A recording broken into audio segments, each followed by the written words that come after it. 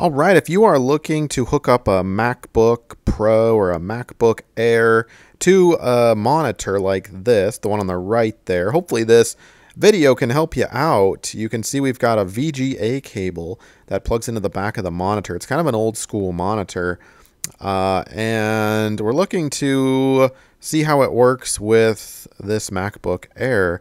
You can see there's no VGA inputs anywhere on this relatively new computer.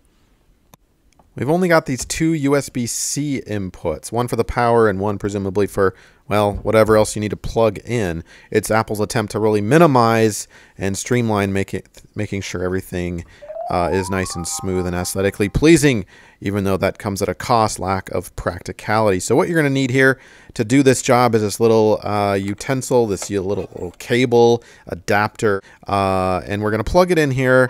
And we are going to plug the other end into the VGA like this.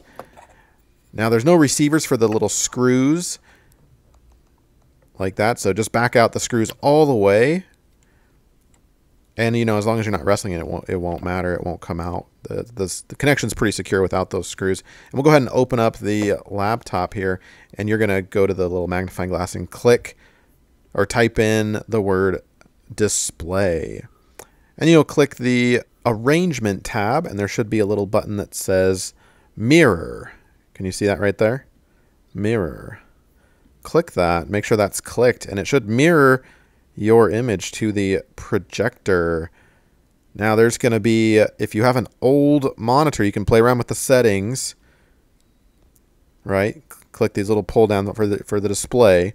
You might be able to adjust that and make that setting as high as possible. There might be an auto feature on it, so just play around with that a little bit. In this particular case, we've got a fairly old monitor, so it's not really liking. It's actually degrading the image quality a little bit, and also cutting off the left and right ends of the image. You can see at the bottom left there, the Google Chrome tab is actually cut in half, so we're not getting full access. It's not mirroring perfectly, but that is how you can do it nonetheless. And we'll stop the video there. Hopefully this has helped you